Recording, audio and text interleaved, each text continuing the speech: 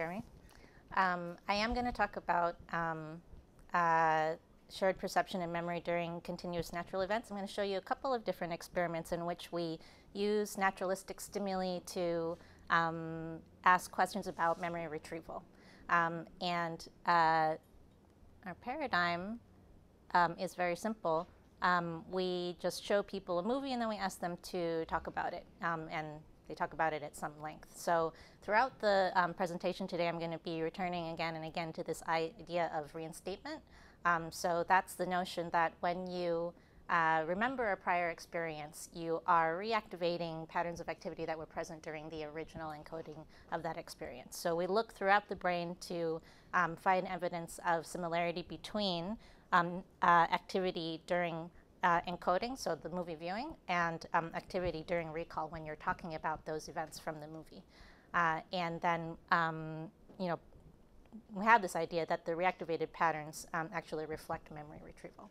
So I'm going to talk about reinstatement. I'm going to then show you how these patterns can be similar across people when you have a shared perception and also when you have a shared memory. I'm also going to point out in a couple of different ways how the recall behavior informs our analyses. So some of the stuff that I'm showing today is for the first time. It's like hot off the press. And it can be a bit preliminary, but I wanted to give you a kind of variety of approaches that we take to analyzing data like this, and maybe give you some ideas for things that you might be able to do in the hackathon, because you're going to have access to the full Sherlock movie data set and recall data set. And also I'm soliciting feedback on analyses that we can do on our new data set, which has a couple of different properties. So the paradigm, people come to the scanner, they watch a movie for 50 minutes, almost an hour, and that's just continuous. There's no instructions other than to just watch the movie and pay attention to it as if you were watching a TV show that you really like. And then afterwards, they are asked to retell the entire story in their own words. So I'm actually not going to show this demo because I think a lot of people have seen it before. But Sherlock is a 50-minute, fairly linear narrative where each scene kind of logically follows from the one before. They go, it's mostly in chronological order, and then there are these buddies, Sherlock and Watson, and they have adventures. I'm going to show you a lot of data from this set and also from a new data set that I call the Film Festival. So in this data set, people, again, are watching continuously with no instructions other than to pay attention, but they watch 10 different unrelated movies. And some of these are clips from longer movies, like this first one is Catch Me If You Can. And some of them are kind of like independent films or like short animations. They're very different. Some are animated, some are live action. Some of them, quite a few of them actually have no language at all. There's just music playing in the background, but of course there are like scenarios progressing, and each one has its own kind of character. So I am going to show you a demo from this. So this clip is from pretty close to the beginning of the 50-minute sequence. Oh.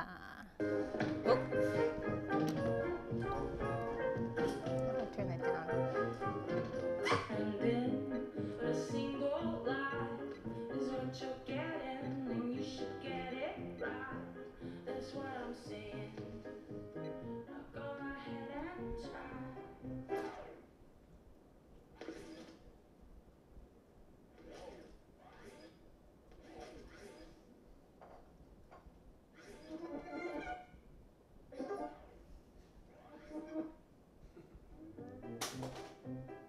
Okay. And now I'm going to play you a clip of somebody describing their memory of this video. And since this video is kind of towards the beginning of the 50 minutes, it's like at minute 10, this recall takes place at least 40 minutes after. And again, they're not cued with any of the individual movies. They get instructions to just start describing anything they can remember in any order, and then they talk for as long as they want. And she puts the record on, and it starts playing. And as it starts playing, she finds she's holding a slice of pizza, and when she's about to put it in her mouth, she finds that it's like already eaten. And then she realizes that it has to do with the record. And so when she spins the record one way, the pizza becomes whole again, and then when she spins it another way, it sort of shortens. And so then she spins it all the way, and all the pizza is gone. Okay, so I think a pretty complete description of the clip that you just saw. And people spend anywhere from 10 to 40, 45 minutes doing this. So just like in the Sherlock experiment, people's memory is quite complete and detailed. So to analyze data like this, we first have to split it into events. And on Alex's question earlier, we just rely on what people say events are in order to do this. So for the Sherlock movie, we split it into 50 scenes and kind of gave a name to each scene. And they're basically director's cuts. And for the Film Fest, we end up with around 70 scenes. And then you go to each person's recall and listen to their audio and figure out where they're talking about each of those original scenes. And people recall, on average, around 30 of the 50 Sherlock scenes, and proportionally similar for the film festival. And the idea here is that you're going to be linking each event from the movie to each event from a person's recollection. So here's a way that we look at the behavior for an example subject. So on the y-axis, you have the time during the movie starting with 0 at the top. And then on the x-axis, you have the time during recall for this person. So every event is a box on this diagonal. And the height of the box tells you how long that scene was during the movie. The width tells you how long it was during the took for that person to describe it. And you can see that the boxes are kind of falling along the diagonal, so this person is recalling things mostly in order. And when you see a box that's off of the diagonal, it means that they recalled that one out of order. And this is the kind of behavior that you see during Sherlock. For the film festival, we get a different kind of behavior. So to orient you here, each one of the colored horizontal bands is a different one of the 10 movies. And the yellow boxes in there are the scenes as people recall them. So let's see, is this the pointer? Yeah. So the way to read this is, remember, we're going in the order of the recall that this person performed. And so they first recalled the last movie, and then they recalled the second movie, and then this one here, like this. So they're bouncing around in time. And their instructions are to recall them in any order they want. This is what you get. I think it's like an interesting piece of behavior to begin with. So obviously within each little story, people are giving you a fairly accurate temporal reconstruction of the events, but the movies are unrelated to each other. They don't logically connect, and so when they remember them, people don't necessarily remember them in the original order that they were presented. And so to show you this in more detail, here's 8 different subjects in Sherlock. This guy down here is the most out of order one that we had in the set of 17. So you can see it's pretty ordered across people. And here's a similar example from the Film Fest. So you do get people who recall things mostly in order, or even like runs of things that are in order, but you see that there's a lot of variability across subjects in terms of what order they happen to remember or choose to describe the different movies. So I'm not going to be showing you more analyses of temporal order. I'm sorry to people who are temporal contiguity aficionados, but obviously I'm interested in this. So I'm inviting ideas about how to do these analyses. I will say that the order with which people recall the 10 movies is significantly similar across subjects, but I think it's mostly driven by the first by primacy, basically. So we should redo the analyses just taking out the first movie.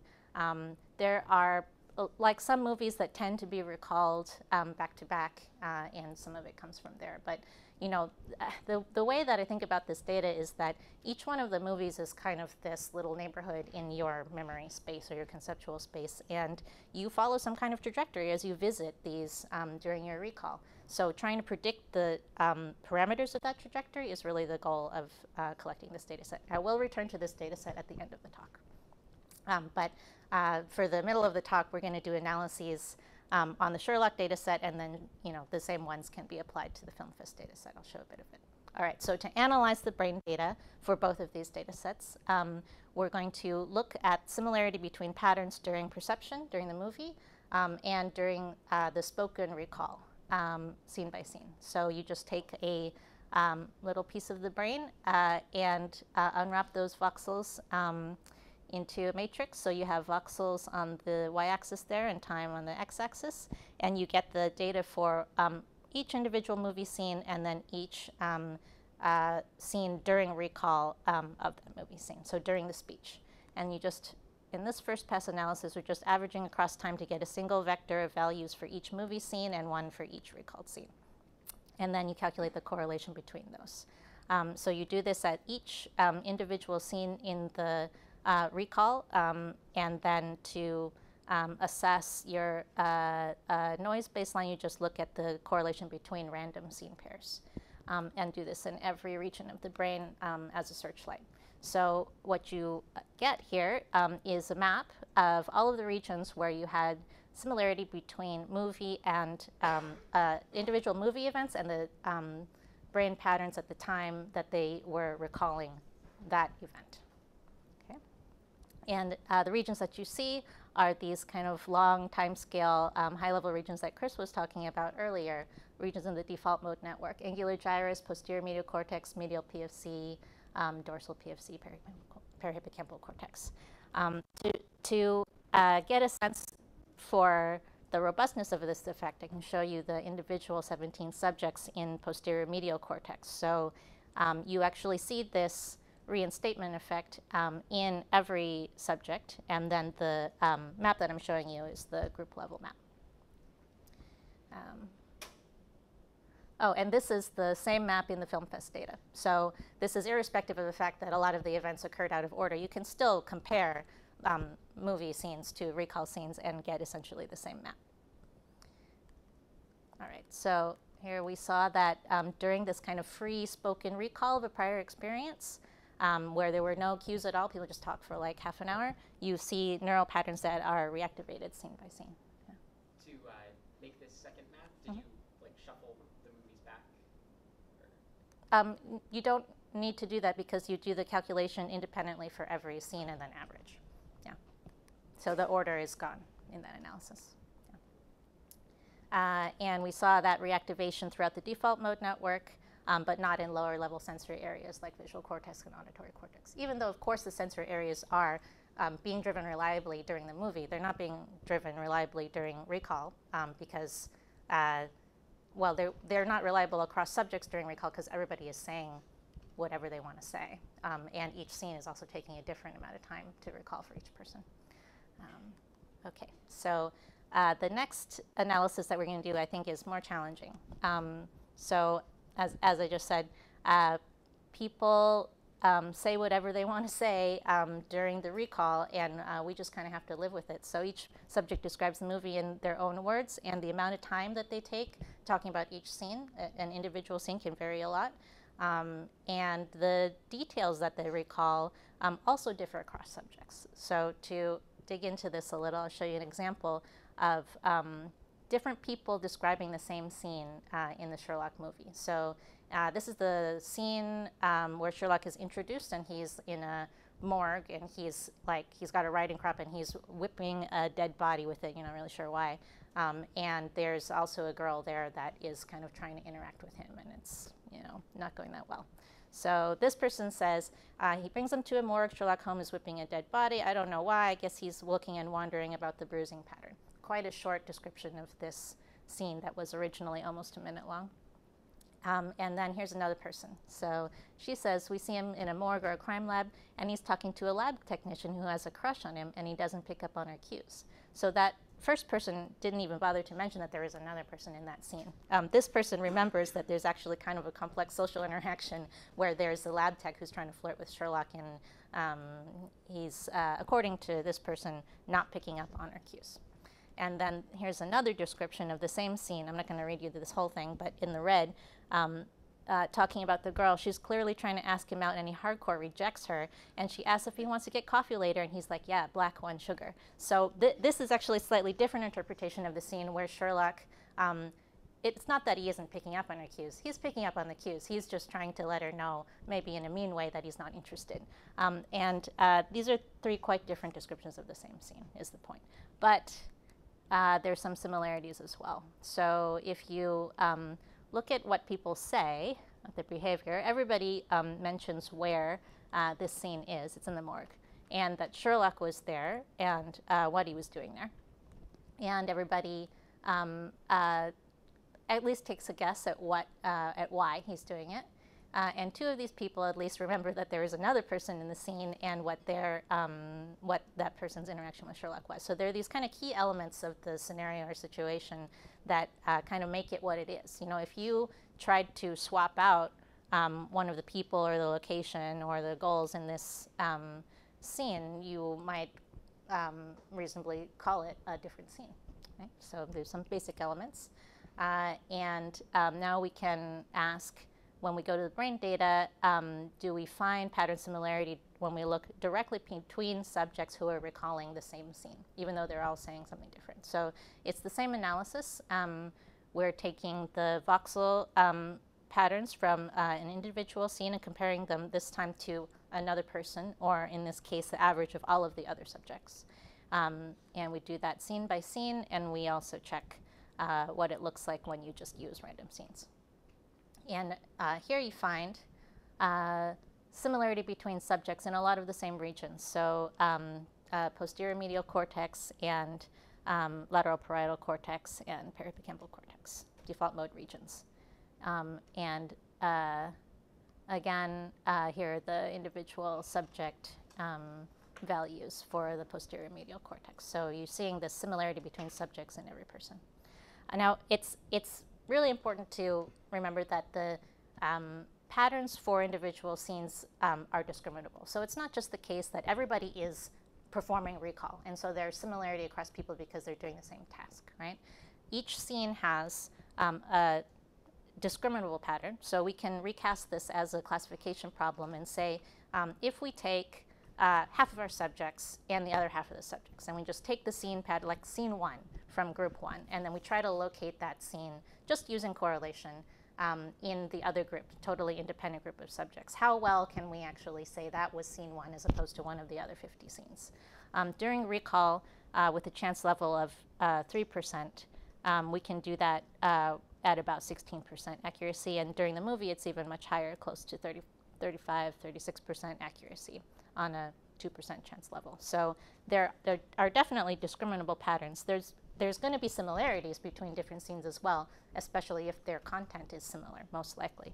But you have substantial discriminability of the individual patterns here in posterior medial cortex and in many other regions. So here I've showed you that when different subjects are verbally recalling the same movie scene, you see this similar and also scene-specific neural activity in direct correlations between brains, and you see that throughout the default mode network, but not in lower level sensory areas again. So, you know, one of the questions that often comes up here is, what are the stimulus features that are driving these scene-specific neural patterns? And one of the ways that we approach this is we take an encoding model approach. You go to the movie and label lots of different stuff about it. So here the regressors are shown in columns, and I don't know if you can see at the bottom there what they are, but so these are the 50 scenes of the movie, and we've split the movie into 1,000 segments, and then for each segment we rate, we label. So here, whether there are people speaking, how many people are present on the screen at that moment, what location it is, the arousal level of valence, whether it's indoor, outdoor music, whether Sherlock is there, whether John is there, whether there are written words. And you can come up with a whole grab bag of like different things that you want to score about the movie. Then go to the scene level and say for any individual scene we can now get a score on that label. And build a model to try to train on half of the scenes, or sorry, to train on 48 of the scenes, a model to try to predict brain activity in any given region, and then test on the 2 held out scenes whether you can identify the pattern. And so when we do that, we can achieve pretty decent classifier accuracy, around 70% on a 50% chance level. This is using all of the labels. So what we do here is say you start with one label and find the one that works the best, and then you add each individual label to it to find the one that's the next best, and you build up until you reach your peak performance. And then as you add more and more predictors to the model, then it starts to overfit. So this is another piece of information you can get, is what are, for any given region, what are the predictors that actually matter for the signal in that area? What order are those predictors in, right? How much of the variance do they explain? And then what are these extra ones? So that's just a preliminary analysis. Another thing that we're very interested in here is what are the spatial scales of this brain activity that's common across people. So, you know, anatomical co-registration being what it is, it can only be so good. And so you know, just by thinking about it, that the signal that is shared across people has to be spatially coarse, pretty coarse. And I'm just going to show you kind of visually what it looks like. These are bold maps, not correlation maps, for two groups of subjects, independent groups from the Sherlock movie. So I'm going to play this, and for each frame of this movie, you're going to be seeing the midline activity for the two independent groups, one scene at a time. And the thing to look for is that visually, you have similar activity patterns in the two different groups. And so that tells you that the signal that you're seeing is driven by the stimulus. It's not random. And the other thing to look at is the scale of the activity, which is pretty coarse. Right? So you see these big gradients across regions of the brain. We're kind of overestimating the smoothness here because I've z-scored across the entire image. If you zoom in on an individual region, you can see that there's a finer scale of activity here, but it's still pretty coarse. So, you know, nobody is saying that there is not information at the finer scale. Obviously, there is a lot of information at the finer scale, but there's also a lot of information at the coarser scale, enough for us to do pretty decent classification of individual scenes in the movie. So I think, like, an important question going forward is what kind of information lives at these different spatial scales of activity? Okay. So I told you about reinstatement, where you reactivate patterns from your past experiences when you remember them. And one interesting road that this leads down is that reinstatement obviously is imperfect. So, you know, we didn't see reinstatement everywhere in the brain, and then where we did, there was plenty of room of unexplained signal. But I want to talk about how this imperfect reinstatement actually may be systematic. So a memory system that records perception perfectly wouldn't be very good, actually. So memories actually benefit by being transformed from perception. They can be compressed, so that can be efficient. They can be associated with your existing knowledge, which is important if you want to retrieve them. And they can be generalized to similar situations. So you can, you know, have this experience where your friend goes on vacation and they bring back like 1,000 pictures for you to look at. And that's not very useful. What's more useful is if they show you a few key images that kind of give you a sense for the culture of that region that they visited, or the geography, or the good food that they ate there. So this kind of compression and smart selection is an important aspect of organizing our memories. We have a trick for looking for this in the brain. So imagine that you have your perception, and people recall it in different ways. So one way that they could recall it is each person remembers some part of the perception. You know, so it's lossy, lossy reactivation, and it's a kind of random, the ways in which people's memories differ from perception. But another way could happen is that people don't recreate the percept perfectly when they recall it, but they have a systematicity in the parts that they remember and the parts that they forget. So we look for this in the brain by asking, where are different people's recall patterns more similar to each other than they are to their own original movie pattern?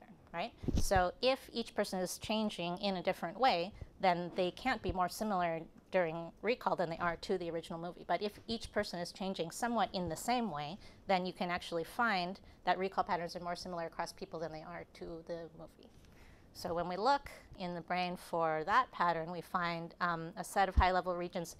Interestingly, they're not like quite core default mode. They're a little bit peripheral and in the high-level visual areas. But we have this candidate set of regions where patterns seem to be changing in a systematic way. And actually, this map replicates pretty well in the film fest data, too. The question I asked originally was whether this kind of transformation might actually be useful. So we can go to the behavior and show that this is posterior medial cortex. The amount of transformation scene by scene is actually related to the likelihood of people recalling that scene. So there is some evidence of a benefit to memory when the recall pattern has been transformed in a systematic way across people. Another way that we're trying to approach this, again from the angle of behavior, is to take a closer look at what people actually say during memory. So the analyses that we did before involved collapsing across time, averaging down into a single vector everything that people said about an individual scene. But there's a lot of rich behavior that we would like to take advantage of. And if you think about what might be changing between the movie and the recollection, an obvious candidate is compression. So it does not take most people the full 50 minutes to recall a 50-minute movie. They can do it in about 10 or 20 minutes. So something seems to be getting squeezed. And we thought we would look in the behavior to see if we can find that. So this really jumps out when you read people's or listen to people's recordings as well. There are some statements that are really summaries of a pretty long period of time or an entire scene or more. And there are some statements that are really precise recalls. So they lock to individual events. We just cut this off at 10 seconds. So the way that we scored this was if the sentence, we split it up into sentences, and then we said, for that sentence, are they talking about events in the movie that spanned more than 10 seconds or can be pinpointed to an under 10-second window? That's how we did it. And there's also a lot of things that people say that don't fall into those categories. So people have commentary, their thoughts and opinions about the movie and the characters, and also stuff that's kind of meta, like I can't remember the next part. But if you just look at the breakdown of what people do, most of the time, most of the utterances that they make are this kind of precise recall, but there's a substantial number of summary statements as well. The first analysis that we did was to go to the movie data and ask if we compare the subjects to each other. So each one of these little diagrams is a scene, and then it's a subject by subject correlation matrix. So we're just, it's not correlation, sorry, it's a correspondence between subjects in terms of how much they summarize that scene, right? So we're going to ask during the movie, can we predict from that similarity to other subjects whether they're going to recall the scene, sorry. Yeah, we're asking, does the similarity between you and another person in terms of how much you summarize that scene predict your brain similarity pattern in the posterior medial cortex? And this is a very preliminary analysis, but it's looking kind of promising that you can do that analysis on the movie data. So this is like before you even produce the recall behavior. Then we can go to the recall and ask, so when you were actually doing this recollection, can we just take the summary and precise statements and tell from the state of your brain which one you're doing? Are you engaging in summary recall or precise, temporally precise recall? And we can find throughout a lot of the default mode network, we can tell the difference between those two kinds of statements. This is also preliminary. It's just done using simple correlation, and the values are pretty small. But I think that we can do a lot better using like training an actual classifier on this data. And finally, the question I originally posed about whether there's a relationship between the transformation and behavior. So if you look scene by scene, 50 scenes on the x-axis, you can see that there's variability in terms of how much each scene is summarized. So we can just get a score for every scene for all of the subjects together. Did that scene tend to be summarized by people, or did it tend to be precisely recalled? And then if we look in the posterior medial cortex, we can find a relationship between the amount of summarization that scene experienced in the behavior and the transformation magnitude. So how much at the group level that brain pattern during recall was changed from the movie. This is a modest correlation, but I think the right way to do this analysis is actually to look everywhere in the brain and characterize for different kind of event duration, like how robust is this effect throughout the map to changes in the exact event boundaries and the kind of scoring systems that we use for summary, because none of those are like gold, there's a bit of subjectivity in event boundaries, more than a bit. And so you want to see that this correlation doesn't depend on the specific parameters that you chose for that scoring. But I think this is promising to the idea that the amount of transformation that we find in the brain pattern between encoding and recall is related to the precision and compression of the memory that we observe in the behavior. Okay, last section here. So I told you about that kind of imperfect reinstatement where the memory pattern has actually been changed from the perception pattern in a potentially useful way. There's another way that reinstatement is imperfect that's maybe a bit more obvious, which is that remembering what you've seen and reporting it is not always that easy. So this is kind of a long demo, but since we're among friends, I'm going to go for it. And I have to do clicking because it was actually too long to animate properly. With a circle on her eye and see you later kind of thing. So then he goes out, and I think that was that for that one. And then what's the next one?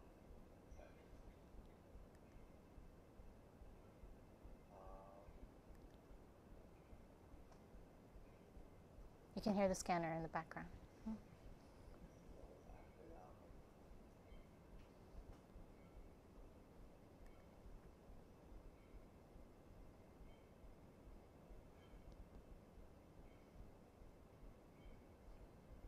I tell them to tell me when they're done.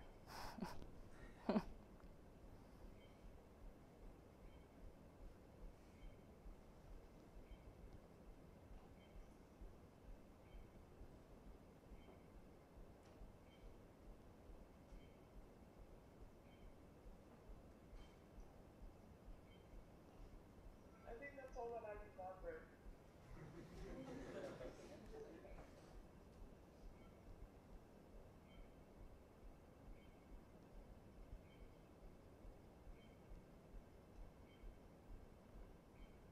Oh, yes. Okay. It was the post-it thumb thing. So there's these. Okay, there's two more. There you go. There's the post-it thumb thing where this girl is making a copy. It's like a divider. There's two copy machines. Okay, so the point is that during the film festival recall, we got a lot of these kinds of long search periods, and that was one of the reasons that we ran the experiment in the first place, was to try and make recall more difficult.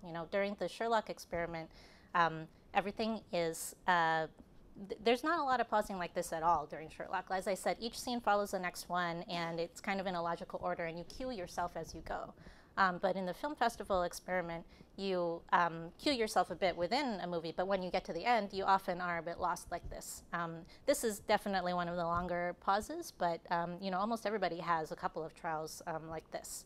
And to look at that in the diagram that I showed you before, it would manifest as these gaps in between little runs of remembering something about a movie, and then there's this time where you're searching your memory, doing who knows what, visiting the neighborhoods of the different movies potentially, or maybe searching a larger space, trying to go into places in your memory that you haven't already recently visited.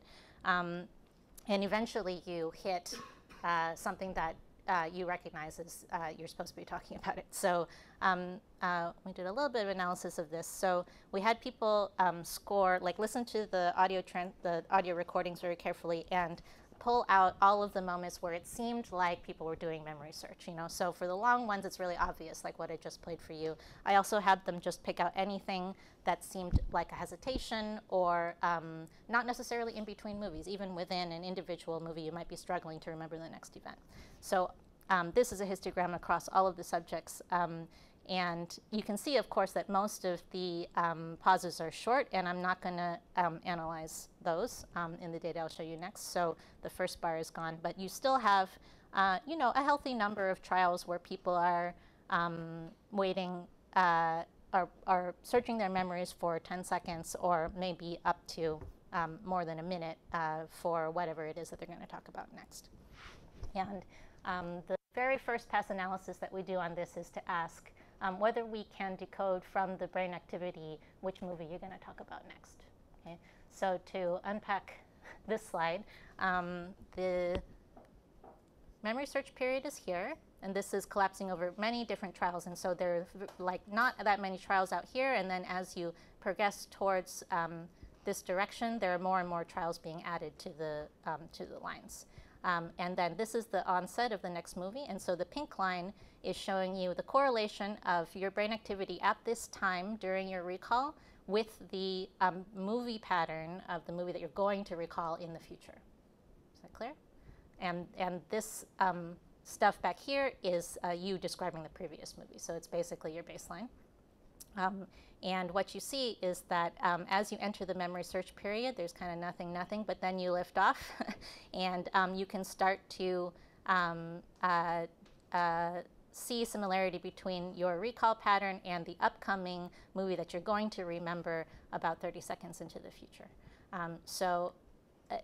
You know, as I said, there's a small number of trials here, but I think it's promising to the idea that you can tell what's coming pretty far in the future. What it suggests, if you think about the neighborhoods analogy again, is that even before you really feel like you have remembered the next movie, you're already going in the right direction. You're approaching the neighborhood, so your trajectory, if we were able to plot it, should look like you're heading towards the neighborhood of your target memory. And some of the questions that I want to ask with this data are, how much do we wander during memory search? So are you revisiting the neighborhoods that you were before? Are you intentionally going to a new one and trying to get away from the stuff that you already talked about? Is there an event horizon for recollection? So is it the case that if you get close enough to your target memory, you are going to remember it? And how big is that radius? And does it vary across people?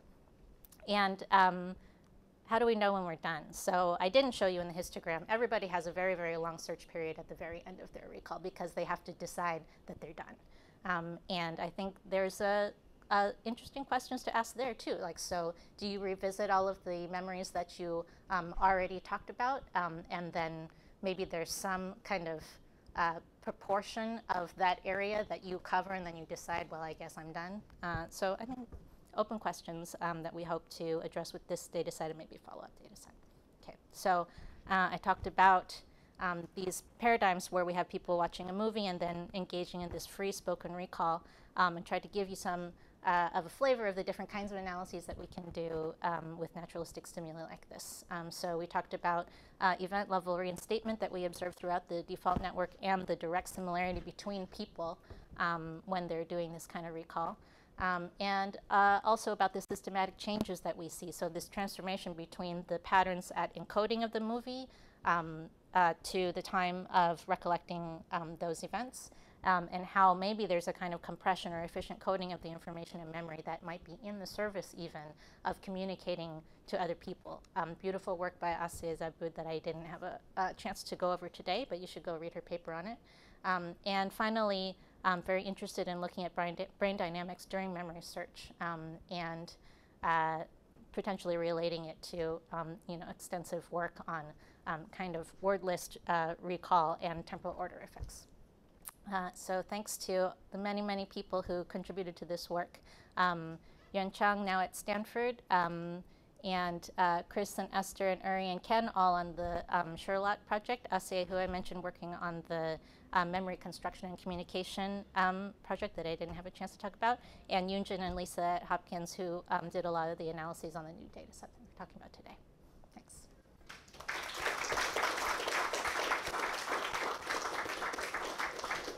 And we're going to go into the tutorial next, so but I'll mention the tutorial already contains 2 ROIs worth of data.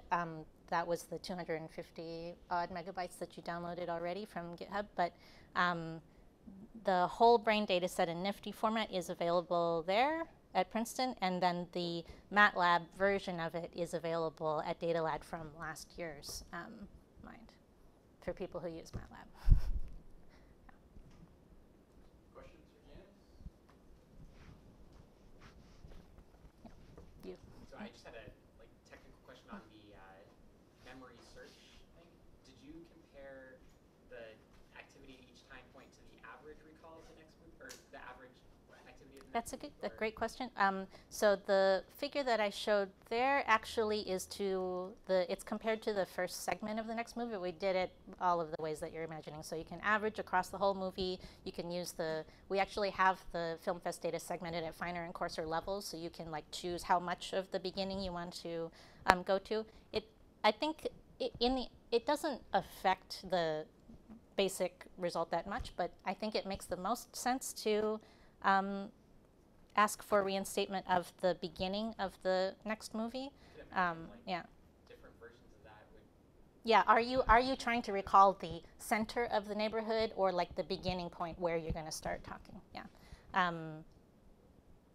Yes, we did them all. Regarding the summary versus precise analyses that you did, Mm-hmm.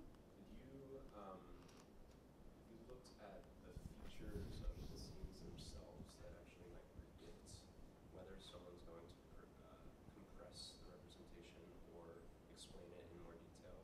You have all the labels of, Yeah, we haven't done it. No, it's a great idea to actually just use the labels that we already built an encoding model from and try to predict summary versus precise behavior instead of the brain pattern. Yeah. No, it's low-hanging fruit. I think that some of your analyses answer this question. I'm just going to ask you to synthesize it for my sake, but coming from this sort of more scene perception literature, I'm struck by how overlapping the PMC area seems to be with, classic scene imagery. Oh, yeah. Like the RSC and such. And so, to what level do you feel that event level reinstatement is sort of recapitulating more imagery for a scene that's coming rather than an event as a whole?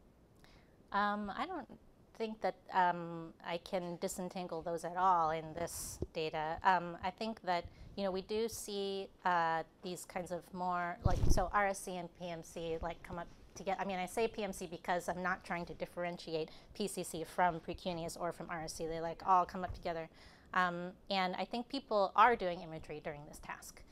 We don't give very detailed instructions on what they should do. We say you're retelling the events that the story basically, and you're retelling the plot. I do think that if you give people instructions to recall things more visually, you probably would push reinstatement down into lower level, high level visual areas, lower than what we see in these maps. So one of the things that I hope to do with the Film Fest data set actually is that all of the people 10 of the people in that data set also have retinotopic mapping. And so we can, in the one person in the Sherlock data set that did, I did look to see how far down the reinstatement effects go, and they basically come down to the border of PHC1 and PHC2. So it's down into the kind of contested zone between memory and perception. And I definitely think that if you're giving people instructions to do more visual imagery, you're going to be able to push it down further. So it's more of a question of what you're asking people to do. And in this case, we just kind of let them give us stuff at a very high level. Yeah. Question?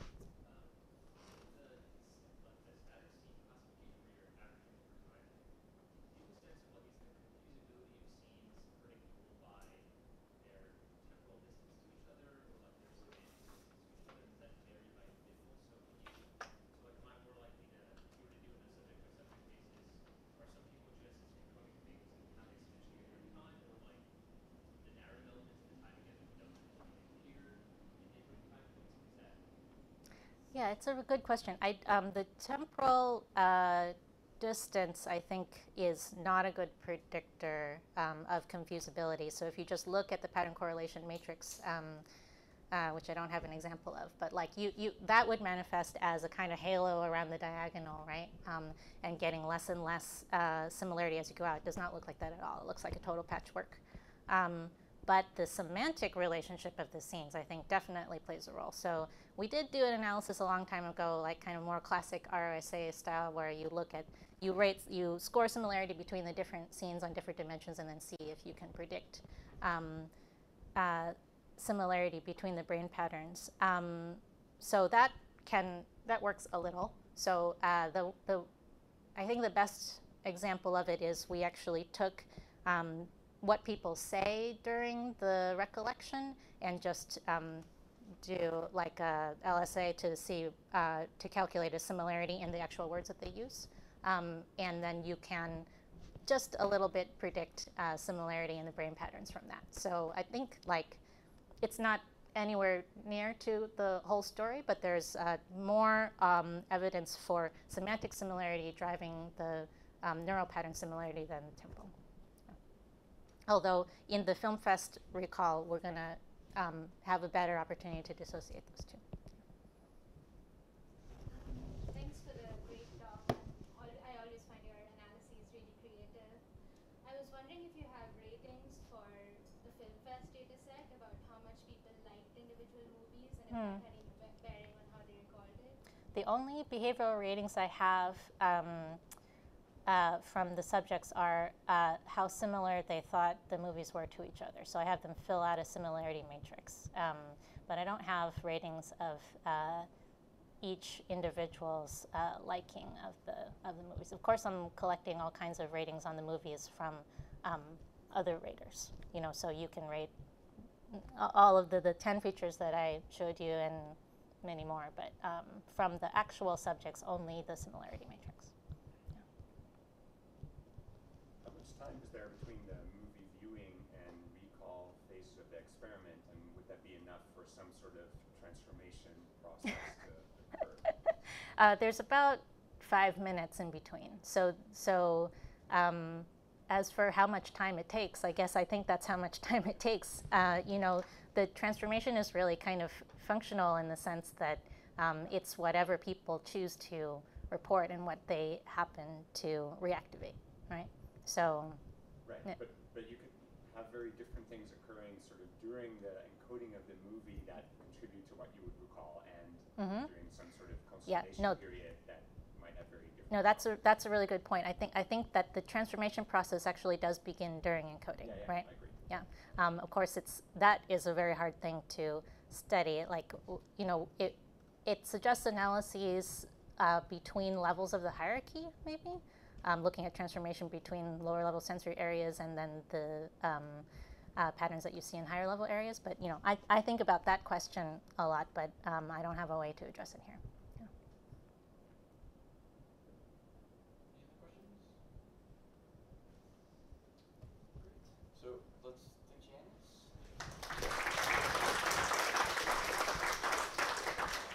And why don't we take a 10-minute break just so everyone can go to the bathroom and get set up. If you haven't pulled the GitHub, you might do that now. And also, if this wasn't clear, this was in MATLAB, which is not